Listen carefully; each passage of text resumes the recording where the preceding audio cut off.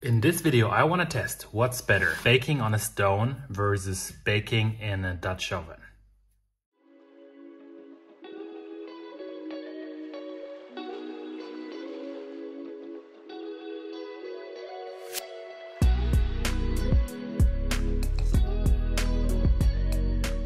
Now I also added chapters to this video, that way you can skip ahead to the parts that interest you the most. Have fun and enjoy. I made 2 times exactly the same dough. And now I just want to change one parameter. Both the doughs are coming from the same dough and I divided them after the bulk fermentation stage. So they should be more or less exactly the same. This experiment is interesting because a stone is much cheaper than a Dutch oven like this. The Dutch oven I'm using is called the Challenger bread pan.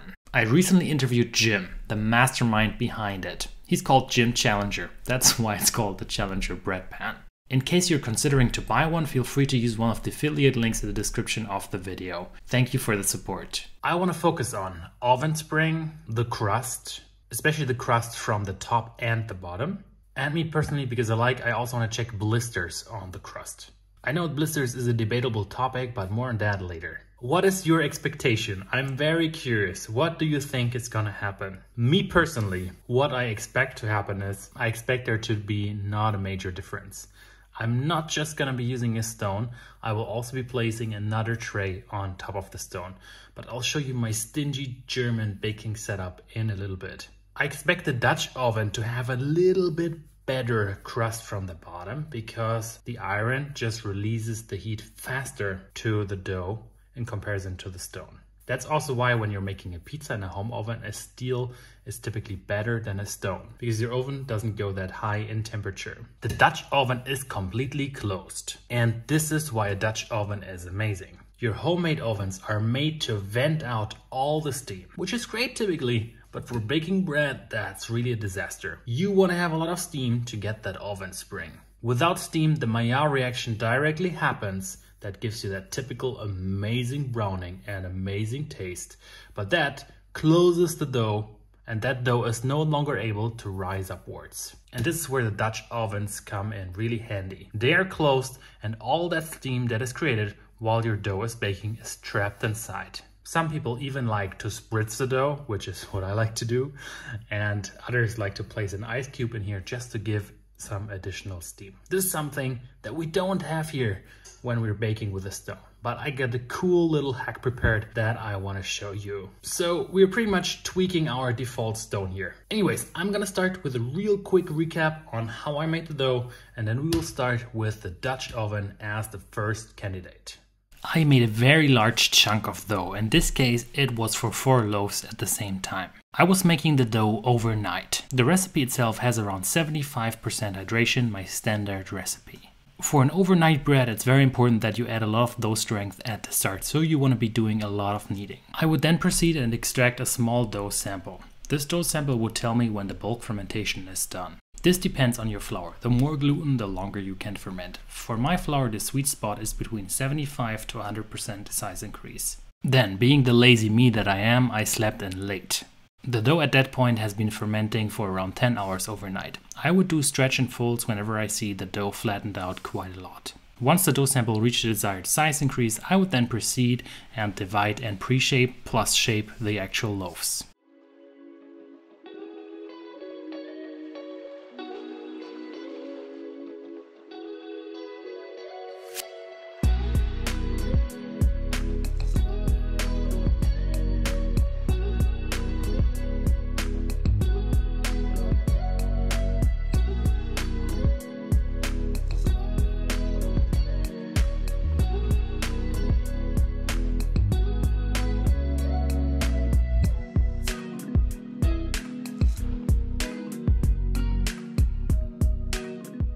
Just to have comparable results, I proofed the doughs inside of the fridge. This way it doesn't matter that much if I bake one dough 30 minutes after the other. I really wanted to make sure that we just have this one tiny slight parameter change. But of course with sourdough it's always a little bit difficult. It might also be the shaping technique, it might be the scoring technique and so on. When presenting you the results, I'll try my best to account for those factors. Okay, let's get started with dough number 1. For baking, what I like to do these days is measure the temperature of the Dutch oven, because whatever your oven suggests, it might not be correct. So I like to preheat my oven until my probe reaches around 230 degrees Celsius. And then I just leave it at that temperature for another 15 minutes or so.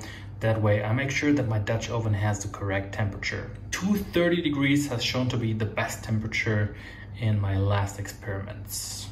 So, time to bake the first loaf. This loaf has actually been in the fridge for a little bit longer than 24 hours now. I simply didn't have the chance yet to bake it. And the pH has already dropped below 4. And this is the critical zone in my experience. And just check the loaf temperature.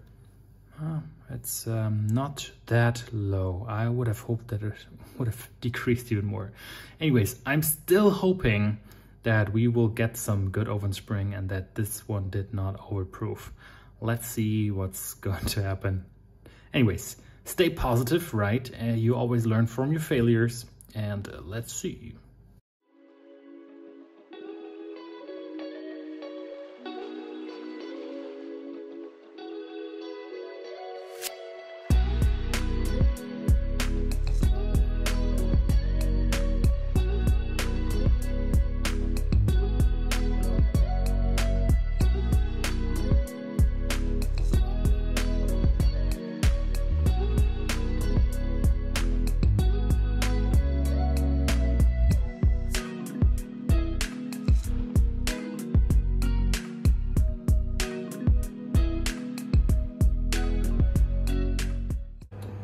Changing to upper and bottom heat from the fan, and then, as I said before, it's 230 degrees Celsius, and I'll be baking this for 30 minutes. Normally I do 25, but today 30.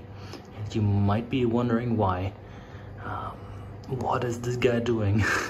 I want to show you a cool hack, but more on that in a little bit.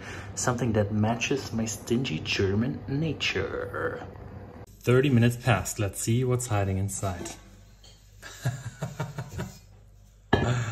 Wow.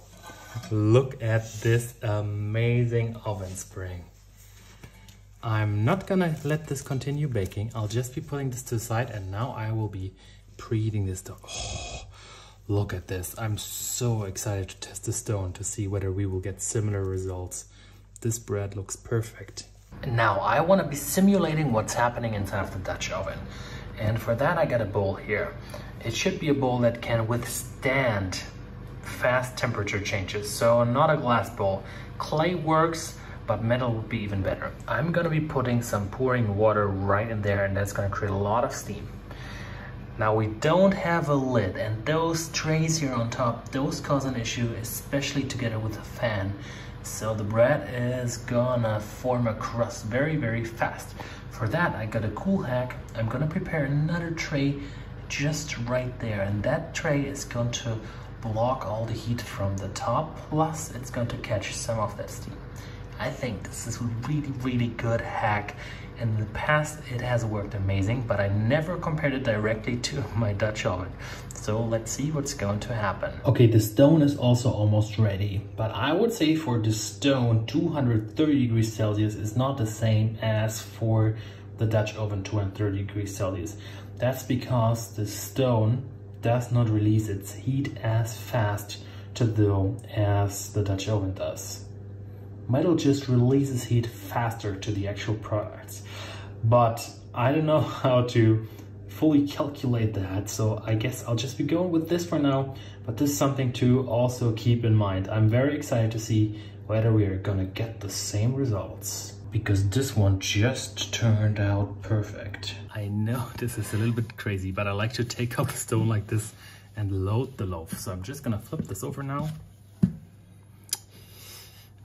That's what I don't like too much. Did you hear that flop? That's degassing the dough just a little bit. Time to score this as well. scoring looks great. Let's spritz this. Just note how the water is also evaporating less here from the stone. Placing the second tray, and this is where the dough will sit. And now time to place the water in the bowl at the bottom. Same settings, upper bottom heat and 230 degrees Celsius for 30 minutes. Halftime. Looking amazing as well. Ah no, it's stuck to the stone. Damn.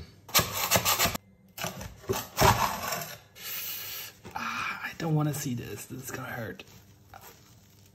Oh, not as bad as I thought. And voila! I didn't finish baking them yet because it was a little late yesterday evening, and I'm gonna finish baking them right now. This is actually a cool little hack that I like to do, and that's why I wanted to show you this as well. I like to bake my bread just for the half time with a lot of steam, so there's not that much of a crust yet. Then I put this into an airtight bag and just place this in my fridge for a few days. And I can have fresh bread whenever I want. This is especially amazing, for instance, if you want to have breakfast or so. Then you just take one of those, put them in your oven and finish letting them bake until you have all those delicious colors, that nice crust. This really makes it very simple to also plan ahead. Let's say you have a dinner party or so and you want to bring a fresh loaf, but that day you might not have time. Well, then this is something that you want to do as well. Let's just do already a quick preliminary check on the different breads and then see how they look like after the bake. One thing that I noticed is that this bread seems to have risen upwards a little bit more compared to this bread, but that could also simply have been my shaping technique, so I don't think we can put that much focus on this. I would say this one opened up a little bit better, but then it's also, I think, marginal.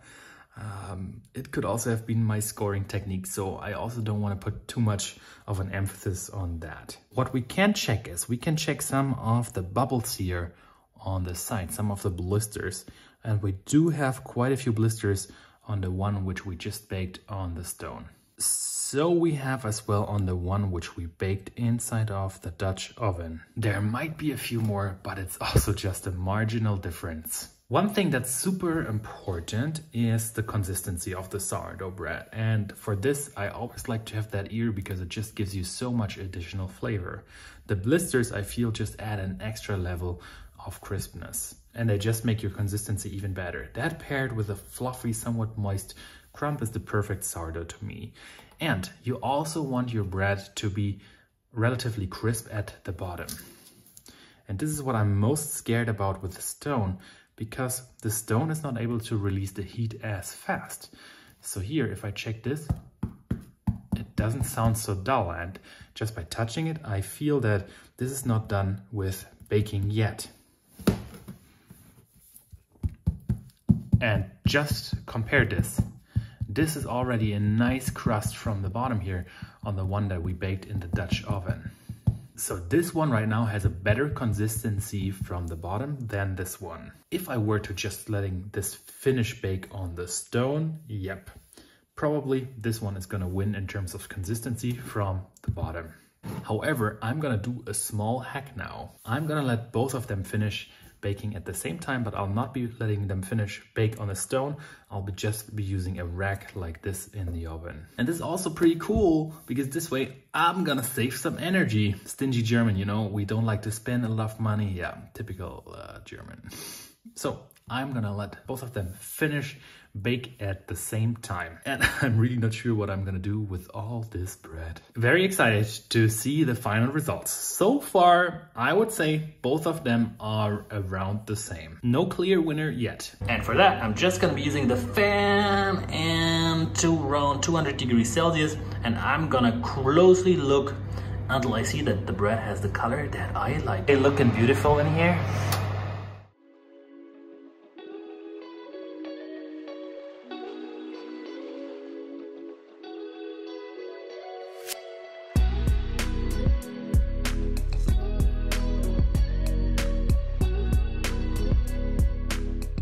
And here we are with the two final breads, baked in the Dutch oven and baked on the stone. And both of them look amazing. And now both of them have a similarly good crust. And same here. So I'm very happy with how they turned out. Because of the crust, and now look at this amazing coloring, they're also going to be very similar in terms of taste. They're coming from the same dough. So yeah, by applying this trick of just baking it later, baking both of them together on a rack, I think both of them, yeah, in terms of consistency, they are now more or less the same. So Pro Dutch oven, it's a little bit easier to handle, I would say. You don't need another tray on top. You don't need to heat another bowl of water. It's just easier, it's more comfortable with a Dutch oven. Looking at the stone, it's definitely cheaper. You might already have a stone for pizza making or so that's gonna make baking very, very easy. If I were to bake a loaf daily, I would probably go for the Dutch oven. However, one disadvantage of the Dutch oven here is also that I can't place two loaves in it at the same time. That's where also the stone would win. I would be able to place two loaves right next to each other. That would save definitely on the energy bill. I can't say the winner because both tools do their job. So it's a matter of preference what you personally prefer. I just wanted to show you that you don't have to invest in expensive tools. You can just use a pretty cheap home oven setup and then you'll have similar results. And that's what's very important to me. I like to enable everyone to bake bread without buying expensive tools. And one last note, I was really surprised here, especially on the blisters, how many blisters we even got here on the loaf that we baked on the stone. Almost as many as the one which we baked inside of the Dutch oven. Quite an awesome experiment and it was a lot of fun to do this. Plus, big thank you for suggesting this. Thank you everybody who is always participating on the votes. That just makes this channel so much more interactive. And please, I would be very curious to hear your thoughts on the experiment, what you prefer. And please also do suggest further experiments that I should conduct in the comments. I hope you enjoyed this experiment, that you learned something new, and may the gluten be with you.